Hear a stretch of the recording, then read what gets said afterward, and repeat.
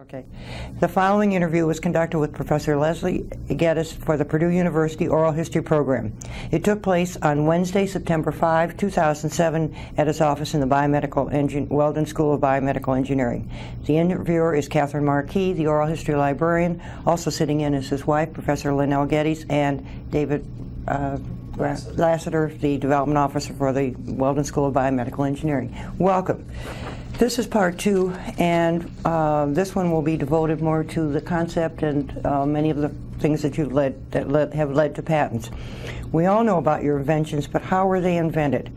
Let us discuss how you proceed through the process of developing a given biomedical device. How do you define the problem?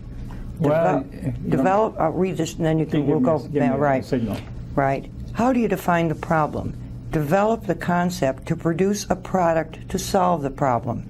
Test the product and develop it for commercial distribution. Not so much the devices you have invested in, but the procedure following during the invention process. And then we'll talk about some of the special ones, but why don't you take that? All right. The starting point is to recognize the need of something that is not present, or something that is present and not adequately suitable for the task it's supposed to perform. And then the next step is to get an inspiration and do what they call a feasibility study. This is a study in which you're testing the principle. Does it work or does it work? Does it work with difficulty or does it work easily? And then one thinks of who needs this device, and the next thing you think of is it going to be cost competitive with other devices? But my philosophy has always been to think of better ways of catching mice rather than building a better mousetrap. And so you have to be able to think out of the box, as they say these days, think unconventionally. And those are really the essentials of getting started on working on an invention.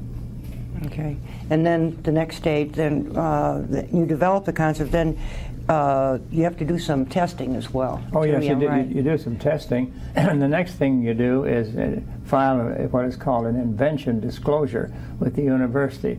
And this is a description, your description of the invention. The invention disclosure also contains questions about competitive technology and potential licensees and things like that.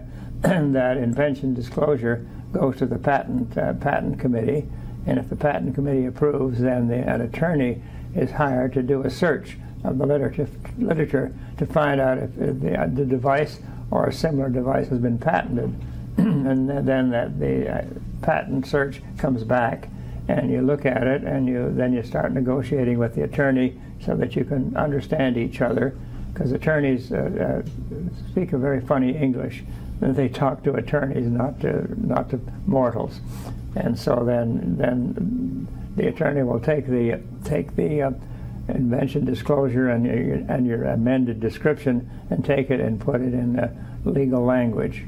And the invention disclosure of the patent application contains an abstract of what you're up to, and then the background literature and the claims you make for it. And the claims you make are the statements at the end of the patent, which tells what the patent is, what the discovery is all about, and what it is used for. And it's a teaching tool. It teaches anybody how to make the device, and that's the price you pay. You have to give it all away, but when you do that and have a patent issued, it prevents anybody else from doing the same thing. And so that takes about maybe a year and a half, 2 years, and then it takes 2 years for the patent office to issue a patent, except if you're a senior citizen, you get expedited review because they're afraid you might die during the patent process. You're sure they're not taking into consideration your senior status and being in the field? No, it's your age. It used to take 2 years or longer. The patent office is overloaded with patents, but if you're a senior citizen, you can get expedited review. You get office action on the way through, and that's office action is a report by the patent examiner who wants more information or will say that this is not novel enough. And to get a patent, you don't have to invent something new. The collection and use or implementation of known technologies for a novel use or to solve a new problem is patentable. Okay. All right. How do you form a team to complete the invention? Well, that all gets down to leadership, and you form a team by showing, doing something yourself and showing it works, and then they get enthusiastic about working on the project, and then they start contributing ideas. One of the most rewarding things is a question like, well, couldn't we use it for this, or couldn't we use it for that? In other words, they may see an unanticipated use. And when you hear that kind of a thing, you know you're on your way. Mm-hmm. When you select your team, is it primarily people within the school? Yes, they can be undergraduates as well as graduate students, and they also can be staff. Mm-hmm. And believe it or not, Purdue has a good patent policy in that undergraduates can be inventors too. I have one undergraduate that's an inventor on 2 patents, and another one who is about to be. So there's a reward, and the inventors divide 1/3 of the royalties. Purdue gets 1/3, and the department or laboratory of origin gets 1/3 of the royalties. So it's a win-win situation. All right, let's move on to some of the ones. Let's start with the medical monitoring devices that aided in putting the first people in space. Some years ago, you were involved in that. Yes, that was an interesting situation. I was at Baylor Medical College at that time, and I was a consultant to the Air Force at Brooks Air Force Base, and NASA wanted a consultant, so they hired me as a consultant. I was a professor of physiology at that time at Baylor Medical College. And nothing much happened. We weren't used very much because the space program had started, and they flew the first Mercury mission. And after that, they came to me and said, "Dr. Geddes, could you help us?" And I said, "Oh, sure. What would you like?" And they said, "Well, we lose respiration." They were trying to bring back 4 vital signs: temperature, heart rate, TPR and BP, temperature, pulse rate, and blood pressure. And they said, when the astronaut turns his head, we lose respiration.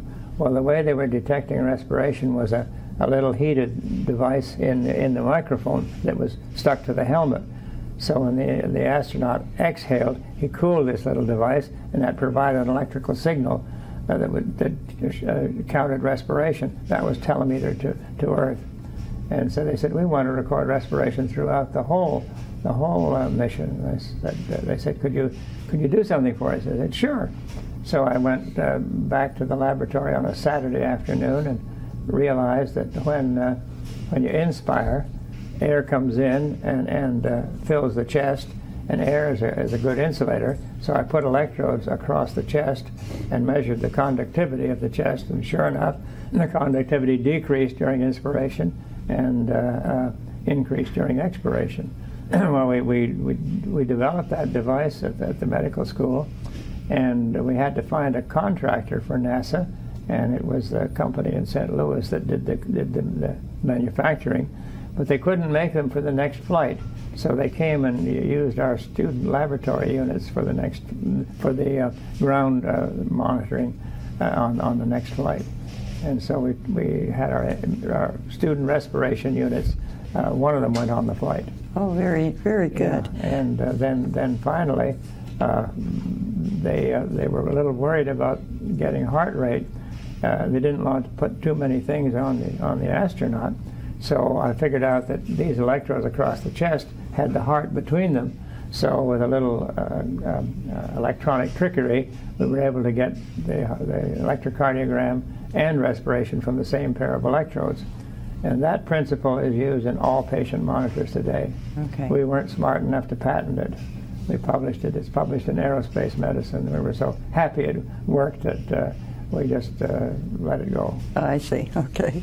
There's another one. That regenerative tissue graft that's made from the layer from the submucosa. How did that come about? Tell us about that. That was a pure accident. What we had been doing was thinking about using. At that time, lung transplantation was totally unsuccessful. So we recognized the need for oxygenating blood. So we decided that the way to oxygenate blood is to put it through some place where there's blood flowing with low oxygen content. Well, the big vessel, the inferior vena cava, that returns to the heart has the most unsaturated blood, the blood with the least oxygen in it. So we decided that, well, what we will do is put a catheter in there and inject micro bubbles, little tiny bubbles, and the blood is so hungry for oxygen, the bubble would be absorbed right away. It wouldn't go very far downstream as a bubble. Well, we got an animal and we made a catheter with little micron-size catheter, little tubes in it, and put it in and injected oxygen, and by golly, a cardiac arrhythmia occurred. The heart became irregular. We didn't expect that at all. The heart became very irregular, so we decided we better stop and do what they call an in vitro study, and that is a study in a glass tube and in fluid. Well, we put the catheter with all these little tubes in it in a vertical tube, and had the water flowing in the tube, and we injected the micro bubbles, and sure enough, they came out like bubbles out of a pop drink or out of champagne or out of beer, and they all got together downstream into one great big bubble. So surface tension beat us on that. So that was a good idea that physics was against it. So we then decided, well, we need an area where you don't contact blood, but it has lots of surface area. And we got to thinking about, well, where in the body is that? Well, you'll have 30 feet of small intestine, and that's a good absorbing area. So we decided that we would put a tube down the esophagus into the stomach and into the small intestine and inject oxygen and look at the blood draining this small intestine. And by golly, the venous blood turned bright red. It worked great. And the only problem is that the blood flow through the small intestine is very, very little, except when you're digesting food. So we could oxygenate the blood, but we could not add very much oxygenated blood to the circulation. So we decided that's another good idea that didn't work. So we decided, well, what can we do with this 30 feet of intestine? And we thought, well, I remembered that if you have an ulcer in the small intestine and it bleeds, the blood does not clot. So I thought, that's a good blood vessel. So let's make an artificial blood vessel from that. And this is 2 failures now, and here's the 3rd one we're looking at. So we decided to replace the aorta beyond the kidney with a piece of the animal's small intestine. We didn't want any cross species contamination or cross animal contamination. So we made a nice surrogate artery, surrogate aorta, and the team was Steve Badalak, who was an MD and a PhD in pathology, Gary Lance, who was a veterinary surgeon, Art Coffey, who was a medical student at that time at IU, and myself. And we put an infrarenal aorta in, and it's called small intestine submucosa. And the following morning, the abdomen was full of blood. And I said, come on, fellas, do a little better surgery than this. So they said, okay. They did the same thing again. Abdomen was full of blood again. So we took another animal, and Steve Badalak recognized that we'd left the digestive mucosa intact. So he turned the little specimen inside out, scraped it off, and then we inverted it and scraped off the muscle. Now it's a layer of acellular collagen. Well, we put that in the third animal, and the following day the animal was fine. Days after, the animal was happy as can be. And we wondered, what do we do? Do we go in and find out why we have this success, or what do we do? So we decided to do nothing and just see how long the animal lived.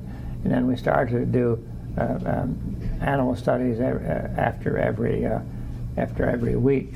And we, after about 2 months, the animals were all living, and the original animal was living, and the original animal lived 5 years and died of old age. And so we then got courage enough to go in and look at this piece of small intestine we'd put in, and you could not tell it from native adjacent aorta. Obviously it looked the same, but histologically, when you did the cellular studies, it had converted, or they call remodeled, to become native tissue. And that was a property that we didn't know it had, because we didn't know its composition. It was collagen, but we didn't know that that collagen has growth factors in it. And it's the growth factors that do the remodeling, and the small intestine is a scaffold. And so then it worked, and we got a patent on it and licensed it, and now there's several companies with licenses, and there's 250,000 people with small intestine submucosa implanted somewhere. And the good thing is it will become native tissue wherever you put it, with the exception of within the brain and spinal cord. Very good. It even makes myocardium. It even makes it. We patch the heart with it. Okay. And tendons, ligaments, and bladder and stomach. We've patched all of those organs with this stuff. Okay. It's pause. Oh, it's important. Okay. Is Emil out there? Is Emil out there? Is Emil out there? Pardon? Is I don't see her. I do not see her. He's a him. I don't know if there'll be time for this, but I bet Linnell can ask him some really good questions. You're playing Beeson.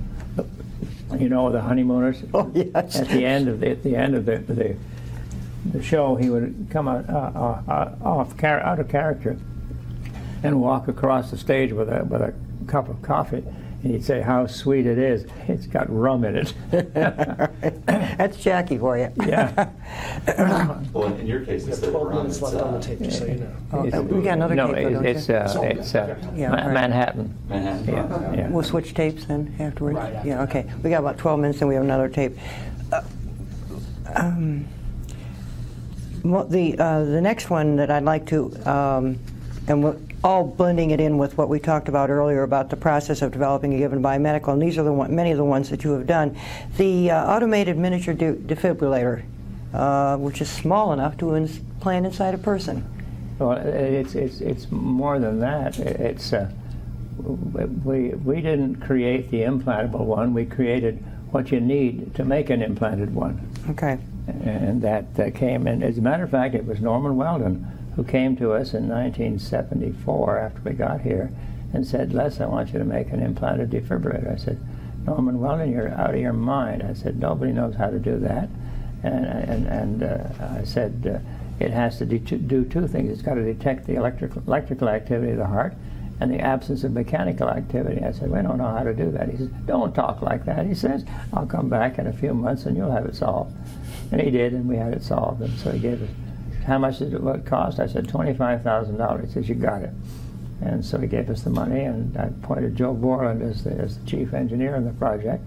And we made it work, and we tested it. And there's no defibrillator today that detects both the electrical activity and the loss of mechanical activity.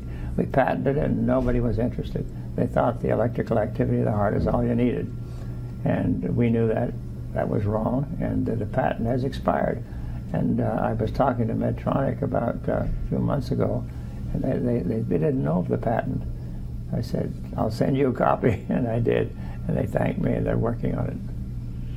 Now that the patent has expired, what it's anybody can use it. Anybody can. Was it used quite a bit? Was it used in any clinical trials or anything of that sort? Oh, yes, it was used clinically. It was used in Canada. We had clinical trials it was in Hamilton, I think, Ontario. Mm-hmm. Okay. And it not only did it do what it was supposed to do, it defibrillated with 2/3 less energy. And that in itself is attractive, because that means the battery life would be much, much longer. Right, exactly. Okay. How about the pacemaker? That's one of the things that you worked on. Tell us, go on to that one. The pacemaker, quite by accident, I had been interested in the history of physiology for some time, and knew a little bit about the workings of the heart, and knew about the historical discoveries associated with the circulation. And Bill Cook called me one day and said, I understand you're going to be in New York to attend a meeting. I said, yes. He says, are you bringing your senior staff with you? I said, yes. He says, well, come and visit me at the New York Hilton on Friday night, and he gave me the date. So I went in, and we went in, and I saw a bottle of Glenlivet on the table. That's Highland malt whiskey, single malt whiskey. I knew I was in trouble, because he knew I liked it. So he didn't say anything for a long time. We started to drink the Highland malt whiskey, and everybody was happy, and then he dropped the bomb on me. He says, Les, he says, I just bought a company that makes pacemakers. And I said, Bill, you're out of your mind. I said, at this time, the pacemaker companies were in real trouble, because they were being accused of paying surgeons to implant their pacemakers, or giving them trips or something like that to implant their pacemakers. And I said, this is not a good time to talk about pacemakers. And he says, well, I said, why did you buy this company? He says, I bought the building and the airstrip for $250,000, and he said, the property is worth more than that. Now I've got a pacemaker company, and what do I do with it? And he said, what's wrong with pacemakers? I said, well, this was in 1970. That must have been late 1970s. I said, well, none of them increase the pacing rate with your exercise. They just go on at the same rate. And I said, what we need is a pacemaker that will sense exercise and increase the pacing rate. He said, how do you do that? I said, well, I'll tell you how to do that, because venous blood draining and exercising muscle is hotter than arterial blood. And the pacing electrode is in the right ventricle, where all of the venous blood goes through. I said, all we've got to do is put a temperature sensor on there and sense the temperature of the blood. And we need to do a few studies to find out how much temperature rise occurs with different levels of exercise. He said, how much? I said, $25,000, my usual bargain price. He says, you got it. And we started work on it, and we showed that the temperature rose quite a few degrees if you have an animal on the treadmill. And so we got feasibility done, and we applied for patents. And then the clinical studies were done in Japan, and Cook converted his factory to an exercise responsive pacemaker factory, and it was called Kelvin, which is the temperature scale. Mm-hmm. It's a good name. And they put about 3,000, implanted about 3,000 in patients, and they worked just fine. The competitor started to make them, and the competitor's exercise signal was vertical body motion. And that would be fine if you're climbing stairs and doing things like that. But if you're riding in a car on a bumpy road, the pacemaker thinks you're exercising. So we had the best pacemaker, exercise responsive pacemaker, that was in existence, and the competition started to get upset. They started to lower their prices, and they priced us out of business. So he closed the plant, and nobody has used the technology yet. It's patented, and the patent is probably expired by now. Mm-hmm. Did you get the patent for that? Yes. Uh-huh. And the company? Through Purdue, and licensed to Cook. Yeah, but the company is not making those anymore? No. Okay. He closed down. Okay. Because it was not cost effective. Okay. How about the portable electrocardiograph, the patients for monitoring? That was a fun thing to do. We realized that you get a lot of information from feeling the pulse, palpating the pulse, and listening to the heart sounds. And that tells you that the heart has an abnormality, but you don't know what the abnormality is. So we decided that a pocket-sized pacemaker should be the accompaniment to the stethoscope. So we built a pocket-sized pacemaker that you just put on the chest, and there was a liquid crystal display, and here's your ECG, and you could plug it into a recorder and get a graphic record of it if you wanted. There was 40 seconds of memory, and so we got a patent on that. It's called PAM, Personal Arrhythmia Monitor. And so a fellow took a license, and he didn't know a thing about electrocardiograms. And he got a super salesman who didn't know much about electrocardiograms, but he could sure sell units.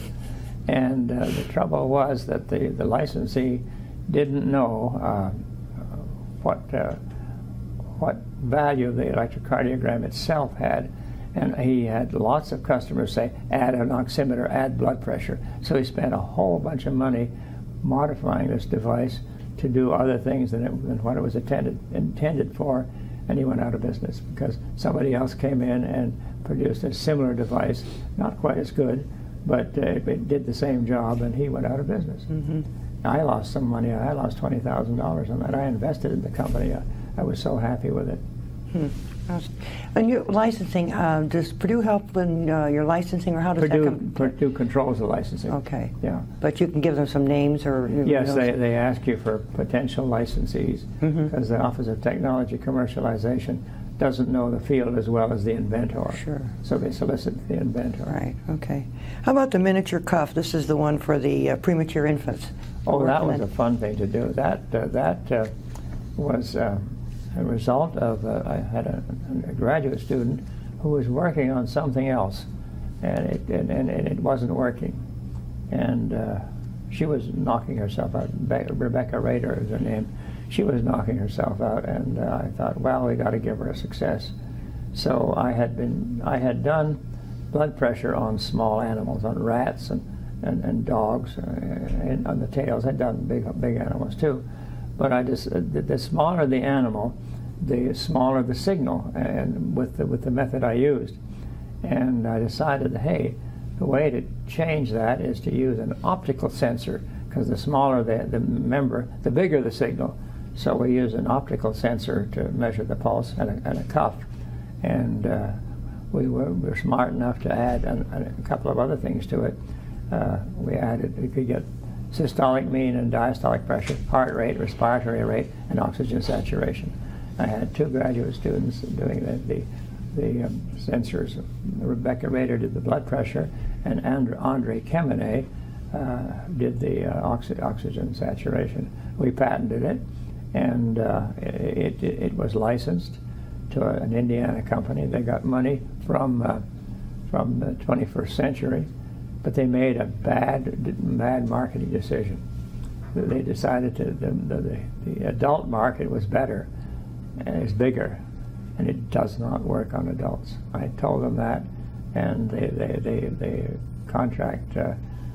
they defaulted on the contract. We got the license back, and we got not only the license back, we got the equipment they made. But they never tried it on infants and premature infants and infants. But it was just a bad marketing decision. And that was what it was done to be used for, was that? Pardon? That was what it was to be used for? Yes, exactly. It was designed for smaller and smaller people. Right, yeah. And it worked great. And we tried it out at Riley, and it worked there very nicely. They were supposed to do studies at Riley, but they didn't do them. The physician they hired was an adult emergency physician. He was a nice guy, but he was forced into applying the device for which it was not intended. Right. So we're looking for a licensee now. We've got several potential licensees, but we're going to spend a little more time seeing that the licensee will use it as it is intended. Intended for. Okay, Yeah. right. Are we ready to switch? Okay. Broken my pick too often. We all set? Okay. One other one, the cardiopulmonary resuscitation, that device that you developed. Tell us a little bit about that one. Well, that's very interesting. we have been doing cardiopulmonary resuscitation since about 1980, and our interest in it stemmed from a PhD student who was a nurse. She was an RN on the Purdue faculty, and she was interested in cardiopulmonary resuscitation, and she was watching. We were doing pigs. We were doing the standard chest compression on pigs, and she noticed that when the chest was compressed, the abdomen bulged out, and so she decided that well, maybe she would push in when the abdomen bulged out. In other words, when the chest was decompressed, she'd push on the abdomen, and pleasantly surprised, the amount of blood flow that you could get doubled, absolutely doubled. And she published that in 1982. She got her PhD. Her thesis is on file. and Dr. Babbs, who was a member of the team, decided to get the American Heart Institute interested, and they were uninterested. And they still are uninterested. Well, about a year ago, I decided, hey, there are two problems with cardiopulmonary resuscitation. One is if you're doing good cardiopulmonary resuscitation, you're going to break ribs, and the incidence of rib fracture is about 33% now. And the other bad thing about CPR, present-day CPR, is mouth-to-mouth breathing.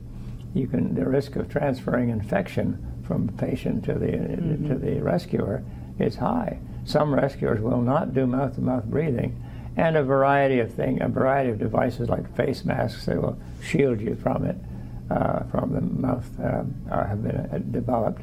So with the recognition that abdominal compression increases blood flow, I asked myself, what does abdominal compression alone do without the chest compression?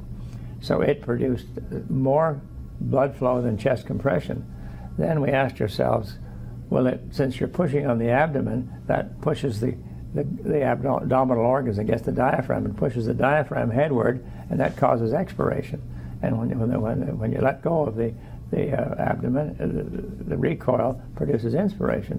So we asked ourselves if the single act of abdominal compression and decompression could produce enough blood flow and respiration at the same time. We did some experiments in the last year, and you can produce more ventilation than is necessary. And we're in the process of, we had a grant application, it was funded, and we're applying for more funds. The last time we applied for funds for this combined OAC, only abdominal compression CPR, they turned us down. They didn't think it was meritorious enough. I've had two government agencies turn me down. And we're writing now another application to an agency that's looking for unusual things. It's called the Eureka program. It's not in the Heart and Lung Institute, it's in NIH. It's developmental biology area.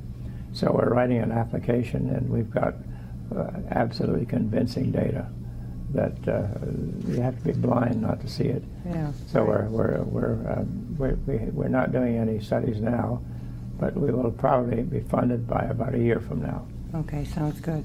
One thing on the clinical trials, how do you go about those for the researchers get from your experience?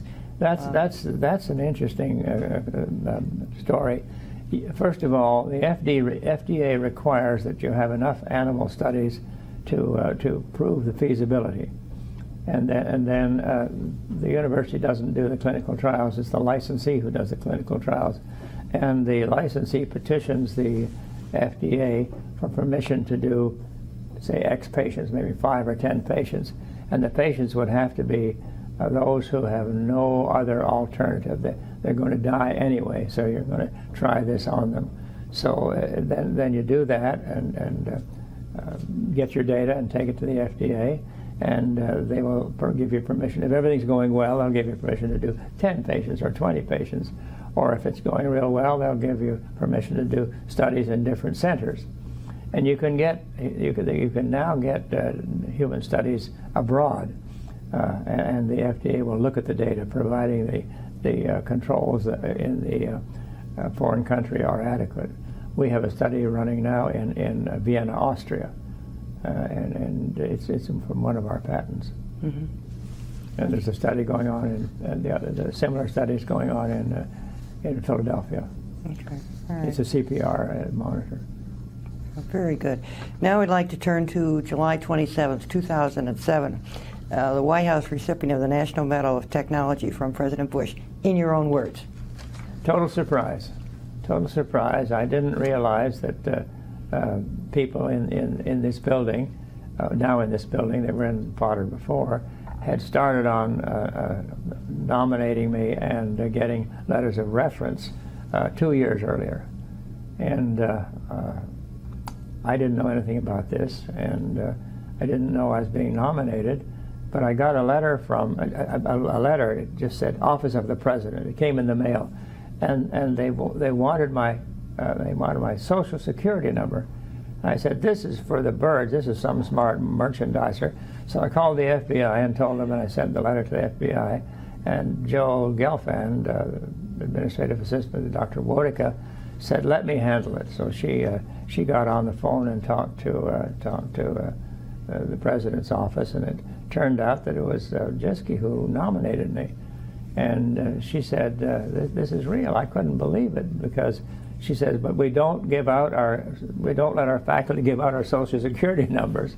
So I thought it was all over then. I still didn't believe it, because I've had letters from guys in South Africa saying, if you will open a bank account, I'll put $500,000 in it, and you can keep 100,000. That happened several times, so I just was real suspicious. So finally, Joe Gelfand didn't give them the Social Security number. They could get it from the Internal Revenue, they could get it from the FBI. I've got all kinds of records. I've got a top secret clearance. The data are around, but I thought this was just phony. And so I got a phone call one night from the president's office about a week before, and he said, this is for real. He says, you're a nominee. I can't tell you if you're nominated yet, but I'll tell you in a couple of days. And it was one of the secretaries of the president. And I got a call, and they said, you are to be in Washington on what was it, August 27th, was it? July 27th. July 27th. And I said, well, I can't really be there. I said, I'm undergoing cancer therapy. I had a basal cell carcinoma in my nose. And I said, I can't miss a day of therapy. So I said, well, they said, well, you've got to be there. I said, it's a once in a lifetime. So I checked with David Lassiter, and I said, I've got to go to Washington for the day. I just got to be back. I can't stay more than a day.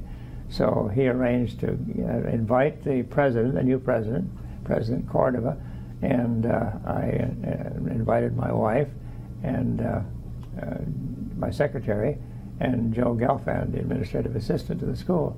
So we got the Purdue jet and went over in the morning, and David Lassiter was the manager of the whole event, and he arranged everything perfectly. And we went and got there in the morning. We went to the White House and were interviewed. We got into the security. We had to show our passport, and they gave you a dog tag with a little thing on it that tells you where you can go. And they have all kinds of people helping you there. They have ladies in black and white suits who are standing around, and you ask them where you want to go, and they'll take you and show you.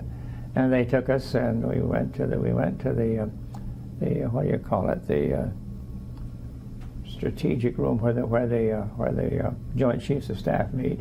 And it was just outside of where we were having dinner. We had dinner in the executive dining room, and Karl Rove came over, and several of the people that were White House officials. We had lunch, and then they took me away because they wanted me to get in line for the rehearsal for the presentation. And there were two series of presentations. One was the National Medal of Technology, and there were 5 of us got that. And there was a National Science Medal, and there were several more got that. And we were on 2 sides of the room.